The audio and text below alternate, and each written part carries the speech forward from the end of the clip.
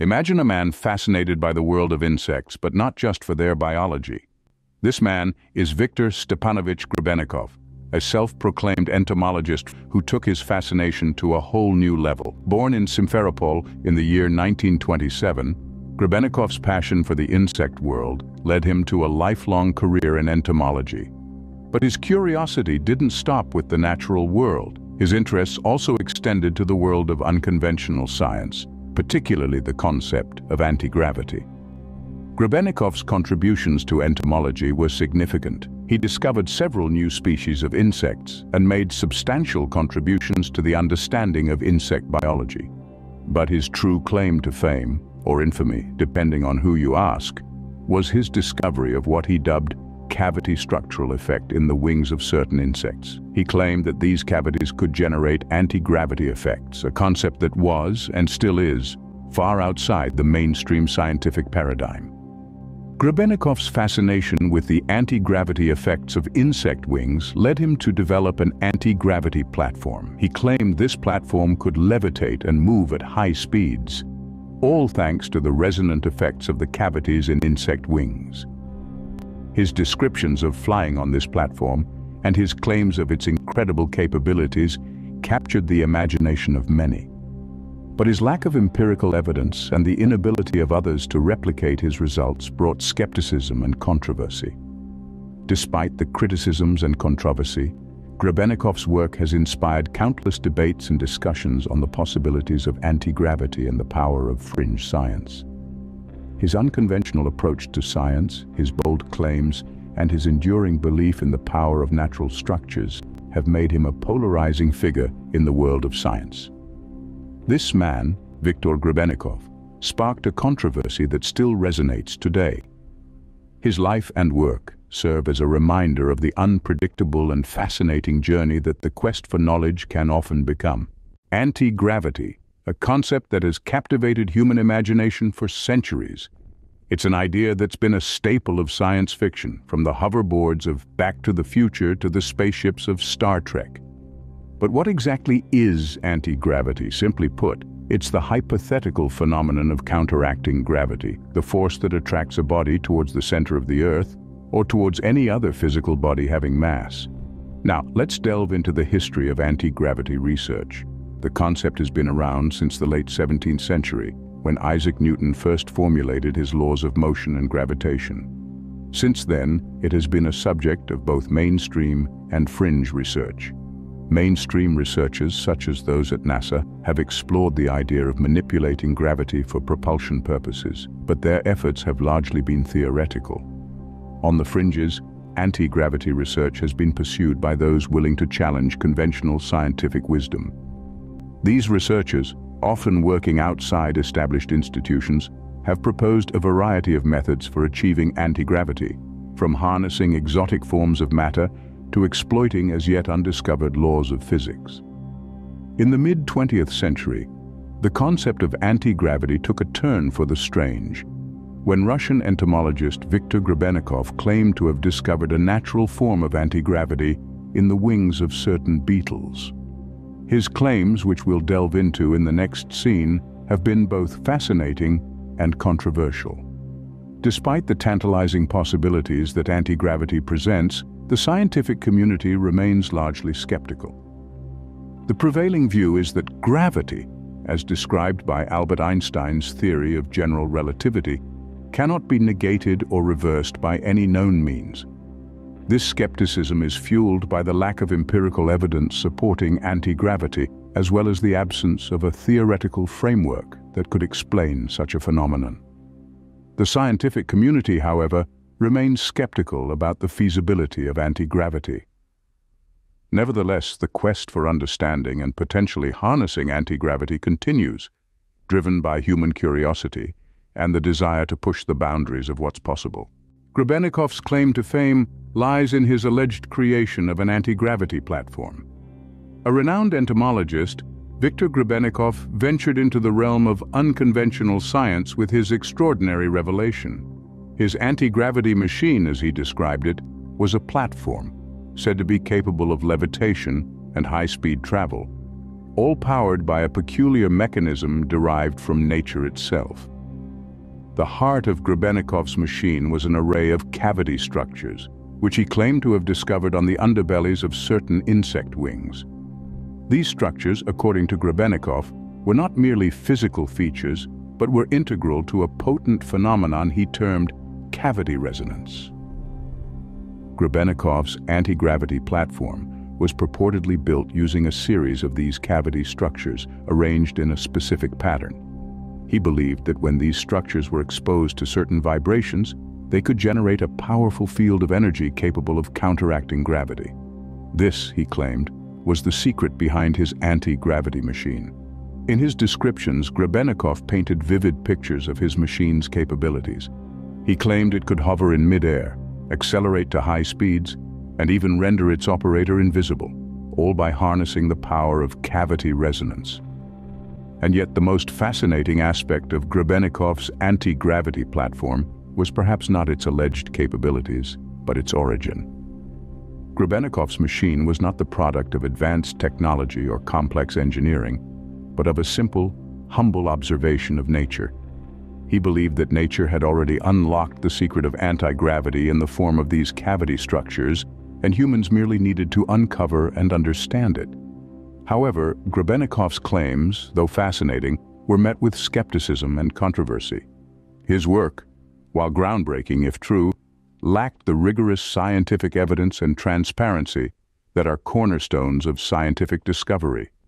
The scientific community, while intrigued by the concept of cavity resonance, found Grebennikov's claims about his anti-gravity platform hard to accept without solid proof.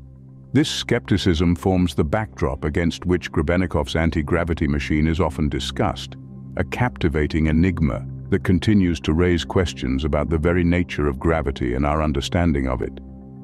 Grebennikov's claims, though fascinating, have been met with skepticism and controversy. Cavity resonance, a scientific phenomenon, plays a central role in Grebennikov's anti-gravity claims. But what exactly is cavity resonance? At its core, it's a physical phenomenon where a cavity, such as an open box or a hollow sphere, can amplify waves at certain frequencies. This happens when the frequency of the wave matches the natural frequency of the cavity, causing the wave to resonate and increase in amplitude. You might be familiar with this concept from everyday experiences. For instance, when you blow across the top of a bottle and it makes a sound, that's an example of cavity resonance.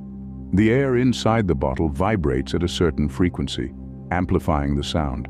Cavity resonance isn't just a fun party trick. It also has practical applications in many areas of modern technology. For example, in telecommunications, cavity resonators are used in devices like cell phones and radios to filter out unwanted frequencies and amplify desired ones. Now, how does this relate to anti-gravity? Grebennikov's theory suggests that the cavity structures in certain insect wings can resonate in a way that produces an anti-gravity effect. This is where things get a bit speculative and controversial. Theoretical physics does allow for the existence of anti-gravity under certain conditions, such as in the presence of negative energy densities or exotic matter. However, these conditions are extremely difficult to achieve and have not been observed in nature or in a laboratory. Furthermore, the idea that a physical structure like the cavities in an insect's wings could generate enough resonance to counteract the force of gravity is a significant leap. This would require a level of energy amplification far beyond what is currently understood or demonstrated by cavity resonance. So, while cavity resonance is a well-established scientific principle and its applications are widespread, the leap to anti-gravity is a big one. The scientific community, however, questions whether cavity resonance can indeed produce anti-gravity effects. Grebennikov's anti-gravity claims have been met with significant criticism. The world of science is built on the pillars of reproducibility and peer review, two areas where Grebennikov's work falls short.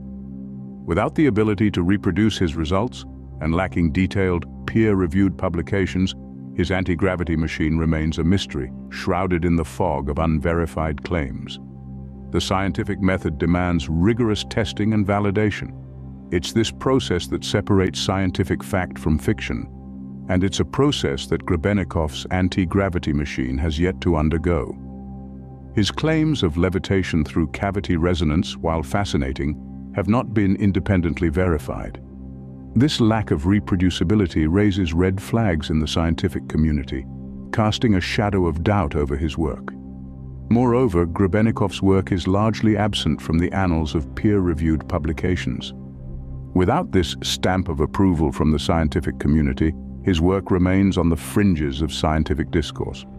Peer review provides a crucial checkpoint, a filter that ensures only rigorous, verifiable science makes it into the public sphere. By bypassing this step, Grebennikov's claims remain untested and unverified. Beyond these methodological concerns, Grebennikov's claims also challenge the very fabric of our understanding of the physical world.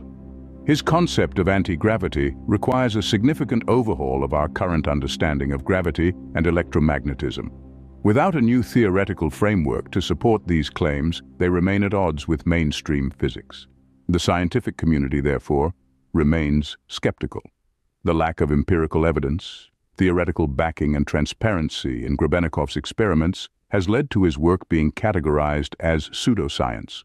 Yet it's important to note that while the specific claims made by Grebennikov are not supported, the phenomenon of cavity resonance does hold intrigue and potential for future exploration.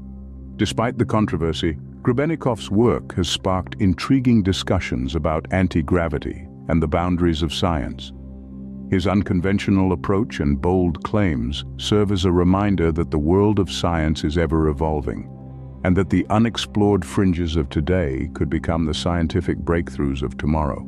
If proven feasible, anti-gravity technology could revolutionize our world. Imagine a world where cars levitate, where spacecrafts no longer need rocket fuel, where your morning commute is as simple as floating to your destination. That's the promise of anti-gravity technology. But it's not just about transportation. Anti-gravity technology could transform construction, enabling us to lift and move heavy materials effortlessly.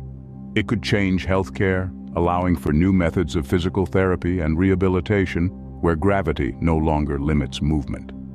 In the realm of entertainment, can you envision zero-gravity sports or concerts? The potential applications are as vast as our creativity allows. However, such a disruptive technology comes with its own set of ethical, societal, and environmental implications. Can light power a physical object or mechanical device, such as motor or engine? Well, it's not just a figment of science fiction. The answer lies in the research area of levitational optomechanics, resonant cavities, and the Q-factor engineering. Imagine harnessing the power of light to levitate and manipulate tiny particles, to create resonant cavities that amplify this interaction, and to design motors and engines that are powered by nothing but light. This may sound like a far-off dream, but it's a reality that researchers are actively exploring and developing. The science may be complex, but the potential applications are mind-boggling, from space exploration to precision instrumentation. To understand how light can power motors and engines, we must first understand levitational optomechanics. Levitational optomechanics. Now that's quite a mouthful, isn't it? But don't worry, we're going to break it down. Let's start with the basics. Optomechanics. This is all about the interaction between light and mechanical vibrations. You see, light isn't just something that illuminates our world. It has momentum, it can exert pressure, and yes, it can cause things to vibrate. Now, onto the levitation part. Levitation techniques, whether they're optical, magnetic, or acoustic, are all about lifting things off the ground. In the context of optomechanics, we're using light to levitate tiny particles. It's a bit like magic, but with a solid foundation in physics. So when we combine the principles of optomechanics with levitation, we get levitational optomechanics. But why is it important? Well, it allows us to achieve ultra-sensitive measurements and control over matter. Imagine being able to manipulate tiny particles with precision, all with the power of light. We're talking about harnessing the very essence of Einstein's E=mc², where energy and mass are intertwined. But it's not just about control. By levitating particles, we eliminate contact with any surfaces. This means we can reduce the influence of external vibrations and thermal fluctuations, allowing for more precise measurements. It's a bit like conducting an orchestra in the quietest room in the world, where the only sounds you hear are the ones you want to hear. And this is where things get really interesting. With levitational optomechanics, we can create systems that are incredibly sensitive to changes in force, temperature, and even magnetic fields. These systems could be used in a variety of fields, from quantum computing to gravitational wave detection. Levitational optomechanics is the stepping stone to harnessing light as a power source. And with it, we're not just illuminating the path forward, we're paving the way for a future where light powers our world. Now that we've brushed up on levitational optomechanics, it's time to get to know the resonant cavities. Picture a room where sound reverberates, amplifying the notes of a beautiful symphony. This is, in essence, what resonant cavities do for light. They're like echo chambers for light waves, enhancing the interaction between light and mechanical systems. Resonant cavities come in different shapes and sizes, each with its unique characteristics. Some are as simple as two mirrors facing each other, while others are complex structures etched on silicon chips. Regardless of their form, they all serve the same purpose: to trap light and make it dance to the tune of mechanical vibrations. The design and fabrication of these cavities aren't a walk in the park, though. It's a careful balancing act that considers a range of factors, from the material's optical and mechanical properties to the desired frequency of resonance. But when done right, these cavities can resonate with light in a way that's nothing short of magical. Inside these cavities, light doesn't just sit idle. It oscillates, creating different modes, much like how a guitar string vibrates at different frequencies to produce various notes. These modes are not just fascinating to study, but they are crucial in optomechanics. They determine how light and mechanical systems interact, influencing everything from the sensitivity of measurements to the efficiency of light-powered engines.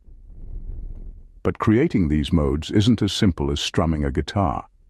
It requires precise control over the cavity's shape and size, the light's wavelength, and even the temperature. It's a complex dance where the slightest misstep can lead to a cacophony instead of a symphony. So why go through all this trouble? Well, these cavities play a crucial role in levitational optomechanics. They allow us to harness the power of light to control and measure mechanical systems with unprecedented precision. They are the heart of light-powered motors and engines, pumping light in a rhythm that moves mechanical systems. These cavities play a crucial part in making light-powered systems a reality. So the next time you marvel at the power of light, remember the resonant cavities that make it all possible.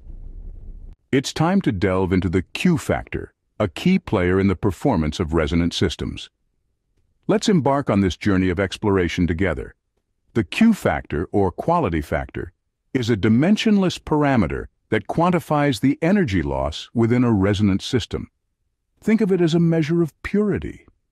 In the world of optomechanics, it's a critical quantity that affects the performance of our systems. It's like the sharpness of a musical note played on a violin. The sharper the note, the greater the Q factor and the more energy the system can store. A high Q factor indicates a low rate of energy loss relative to the stored energy. This is crucial in optomechanical systems where we aim to maximize the interaction between light and mechanical vibrations. So, how do we measure this elusive Q factor? We leverage the natural oscillations of the system. By observing how quickly these oscillations die down, we can calculate the Q factor. A system that oscillates for a long time before losing its energy has a high Q factor. But we're not just interested in measuring the Q factor, we want to enhance it. By carefully selecting materials and optimizing the design of our resonant cavities, we can increase the Q factor, enabling our systems to store more energy and interact with light more efficiently. This brings us to the role of the Q factor in optomechanical sensing and actuation. A high Q factor allows for ultra-sensitive measurements and precise control over matter. It's like having a super-sensitive ear that can hear the faintest whispers of the universe. In light-powered motors and engines, the Q factor can significantly impact the efficiency and precision of these systems. It can determine how effectively light can be converted into mechanical motion, paving the way for the development of highly efficient light-powered propulsion systems. With a better understanding of the Q factor, we're now closer to realizing light-powered motors and engines. So, join us as we continue to explore the fascinating world of levitational optomechanics. Now let's explore how we can leverage these concepts to develop light-powered motors and engines. In the grand tapestry of human innovation, the idea of harnessing light to generate motion is both fascinating and revolutionary. These machines, known as light-powered motors and engines, are no longer just science fiction. They're becoming reality thanks to the principles of levitational optomechanics and resonant cavities. Light-powered propulsion is a fascinating concept. It's based on the principle that light, despite having no mass, carries momentum. And when this light is absorbed or reflected by an object, it can transfer that momentum, causing the object to move. Ingenious, isn't it? Now, designing a motor or engine powered by light is no small feat. It requires a deep understanding of optomechanics and the principles of levitation. These motors leverage the power of light to generate force and motion. They rely on the interaction between light and mechanical vibrations, a concept we've come to know as optomechanics. The design of these motors is meticulously tailored to optimize the interaction between light and the mechanical system. Resonant cavities play a crucial role here, enhancing this light-mechanical interaction. The Q factor, a measure of the energy loss in these resonant systems, also comes into play, influencing the performance and efficiency of these motors. So what does the future hold for these light-powered motors and engines? The possibilities are as limitless as the universe itself.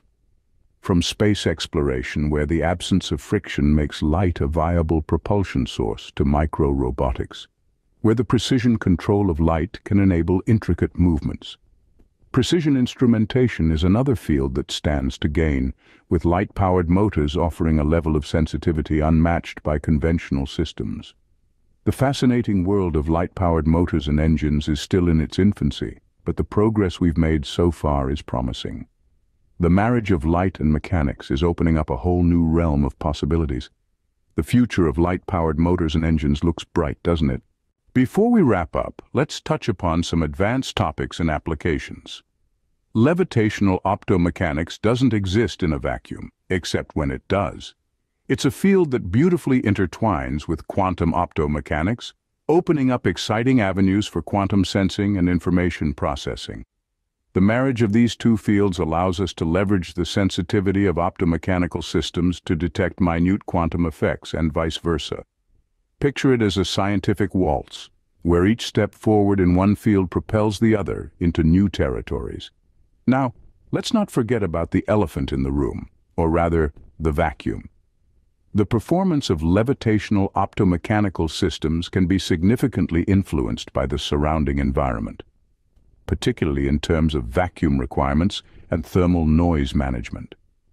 Achieving a high vacuum is crucial to minimizing air damping and maximizing the Q factor, while managing thermal noise is key to maintaining the stability and sensitivity of these systems. It's a bit like trying to hear a whisper in a storm. You've got to turn down the noise and focus on the signal. What does this all mean in the real world, you might ask? Well, levitational optomechanics has already begun to make its mark in various fields. From precision measurements in fundamental physics to gravitational wave detection, and from non-contact manipulation of tiny particles to the development of light-powered motors for micro-robotics and space exploration. These are just a few examples of how this fascinating field is revolutionizing our understanding of the world and the technology we use to explore it. As we can see, the field of levitational optomechanics continues to expand and evolve. The integration of quantum optomechanics and the careful consideration of environmental factors are just a couple of the advanced topics pushing the boundaries of what we can achieve. And with each new development, we're not just learning more about the universe, we're also finding new ways to interact with it, manipulate it, and harness its vast potential. As we reach the end of this enlightening journey, let's ponder the challenges and future directions of this field. The realm of levitational optomechanics and light-powered motors, like any burgeoning scientific domain, has its share of hurdles to overcome. These challenges range from technical intricacies, such as enhancing the quality factor and managing thermal noise, to broader issues like the need for more efficient material science solutions and improved design methodologies. Presently, one of the significant limitations is the difficulty in maintaining stable levitation and achieving precise control over optomechanical systems, especially in environments with external disturbances. Furthermore, creating resonant cavities that can sustain high Q factors for longer durations is another task that keeps researchers on their toes. However, these challenges, rather than being deterrents, serve as catalysts for innovation. They invite researchers to explore new frontiers and, in doing so, contribute to the evolution of the field. As we look ahead, the future of levitational optomechanics is laden with exciting opportunities. Advances in material science could give rise to novel materials with superior optical and mechanical properties, significantly enhancing the performance of light-powered motors. In the realm of quantum mechanics, the integration of levitational optomechanics with quantum systems could open up new avenues for quantum sensing and information processing. Furthermore, the development of advanced optical technologies could lead to more efficient light sources and detectors, further boosting the capabilities of optomechanical systems. These future directions not only promise a wealth of scientific knowledge, but also have the potential to revolutionize various fields, from space exploration and micro-robotics to precision instrumentation and beyond. As we stand on the cusp of these exciting possibilities, it's worth remembering that the journey is as important as the destination. Each challenge we face, every limitation we overcome, brings us one step closer to fully harnessing the power of light. The future of levitational optomechanics and light-powered motors is not just about the destination. It's about the journey, the discovery, and the potential to change the world as we know it. The possibilities are endless when we begin to harness the power of light. The future awaits us.